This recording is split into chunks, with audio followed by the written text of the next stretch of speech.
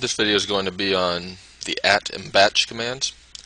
Now, unlike cron tabs, at and batch are used for one-time job schedulers. So let's say you just need to run a specific file or a specific command one time at a given time, then you would use at or batch. So let's go ahead and start by defining what at is and how we use it. At is based on time. So you supply at a given time, day in advance, things like that, and it would run the commands that you listed during that time that you specified. Batch, on the other hand, is based off of the server load. So by default, batch runs when the server load is under 0.8.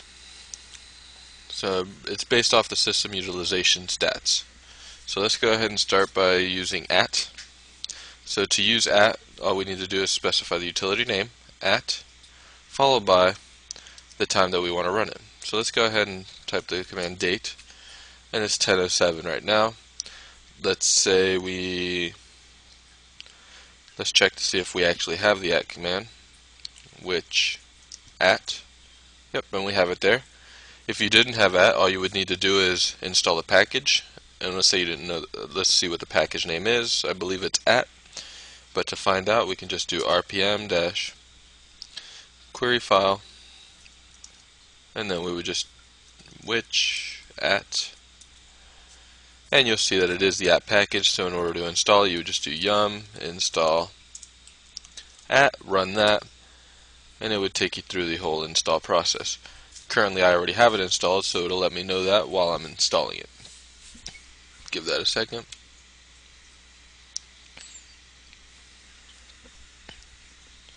Let's actually just cancel this out. Here we go, it's actually moving along. Setting up the install process now. And you'll see that the package at is already installed and to the latest version, so there's nothing to do. So it exited out the yum installer. So let's go ahead and start using it.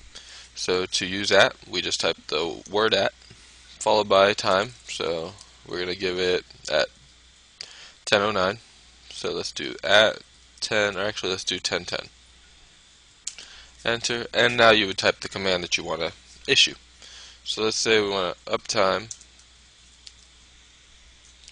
and we'll type the command uptime, redirect it to, put it in the root directory also, and we'll just call it uptime.at.txt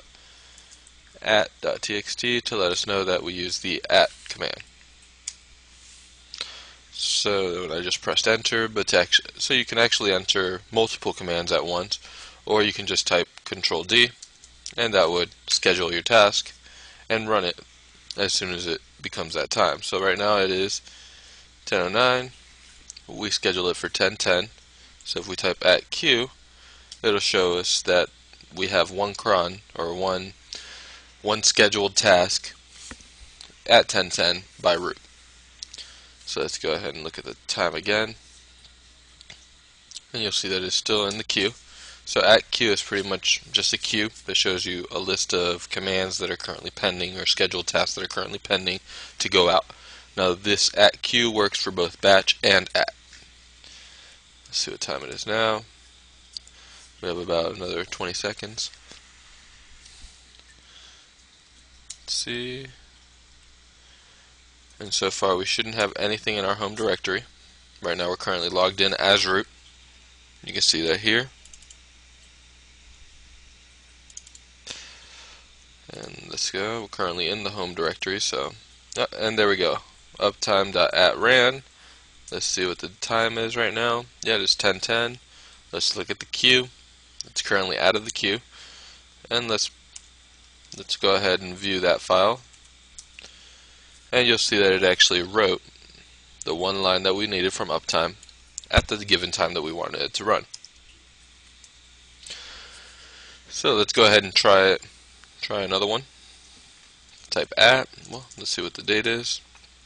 10:10. Let's do it at 10:12. And let's say we want to run, we'll run uptime again.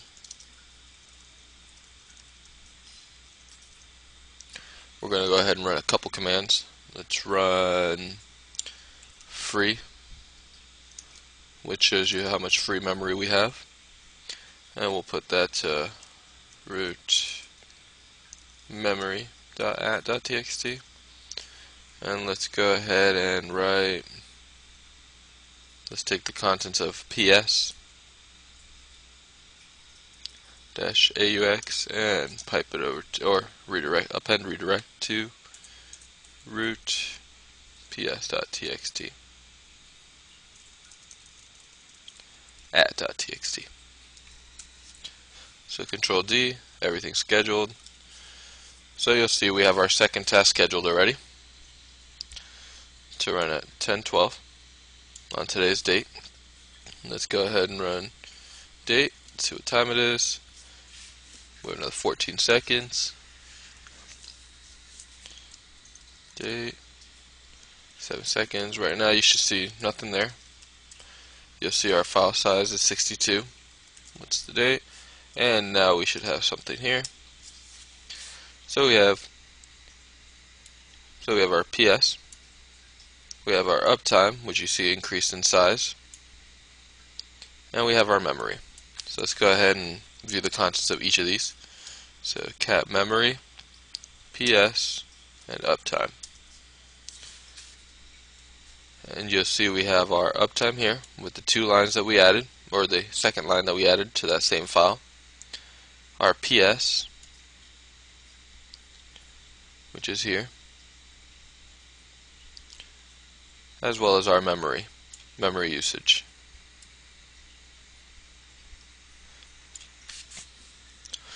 And that's pretty much all there is to at. You can also specify a file to run. For instance, let's go ahead and create a file called, we'll do vi at.script, we'll call it. And let's go ahead and type